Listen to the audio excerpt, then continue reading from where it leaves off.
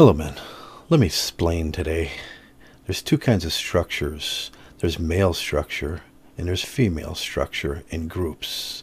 MGTOW has a structure that has already been established. Some of the guys say MGTOW doesn't have a structure, it doesn't have leaders, but it does have a structure and it does have leaders, and I'll explain why.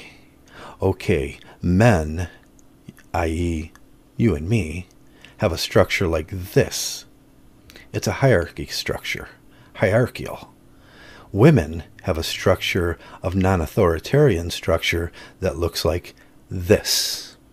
Okay, do you get that? You can go back and look or freeze it or look again, but okay, that's the way it is. So let's talk a little bit about the structure of MGTOW. MGTOW does have a structure, and it's a hierarchical structure. I talked about this a little on my recent podcast.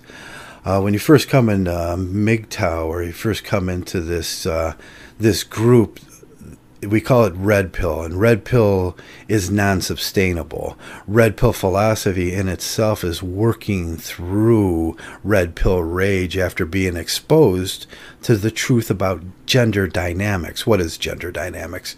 Gender dynamics is the relationship, the interactions between men and women and boys and girls. Gender dynamics are formed by social, cultural ideas about gender and the power relationships that define them, depending on how they are manifested in society. Gender dynamics can reinforce or challenge existing norms. That's what we're doing here in MGTOW. We're challenging in red pill. In red pill, they're saying they're challenging existing norms. Red pillars get exposed as newbie learners and young men, and sometimes in that red pill society over there they got is women, but women can't really be MGTOW. They can go WGTOW, but they can't be MGTOW. And they start growing. They start growing in their knowledge of gender dynamics between men and women. They're sort of like little babies, little baby MGTOWs. MGTOW has always been, understandably, a small group of men that hold higher values, monks, and you grow into this and you hold a higher value and you carry the torch for MGTOW. And underneath, understandably, like in the first structure, it's a male structure. So you have a hierarchy, you have 10, 12 people up there, and you have a structure of guys that stay around. And that may go 50, 60, and then you have a larger structure on the bottom of red-pilled individuals that kind of get it, and that's who we're talking to, and that's the structure. The longer you stay around here, you become more prominent in the structure, and people listen to you, and you grow a following.